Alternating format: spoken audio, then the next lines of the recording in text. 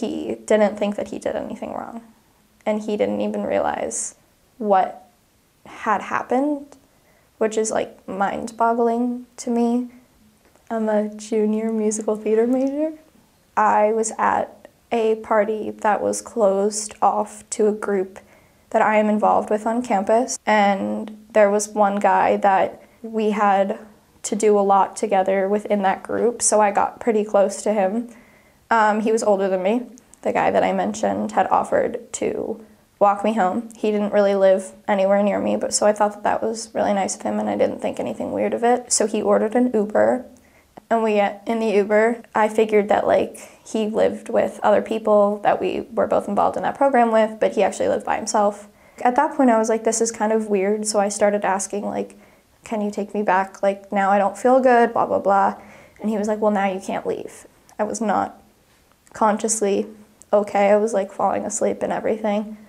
And then he proceeded to touch me in ways that I did not say yes to. And he asked, like, is this okay? And I said no. And he laughed and didn't stop. Every time I would be in the same room with him or something, I like clearly wouldn't be okay.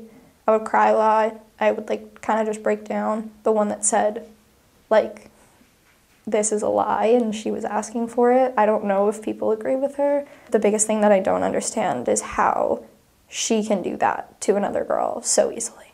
Situations like this, like, we are solely here to have each other's backs. So I think that that's a really hard thing for me to grasp in general. The reason I didn't want anybody to ask questions and I didn't really necessarily want to tell anybody was because I was scared that it was my fault. I woke up and blamed everything on myself. I don't want it to define me in any way, shape, or form, because that's not who I am, and that's not a good judgment on who I am as a person. A lot of girls my age and in college probably just want to forget that it even happened.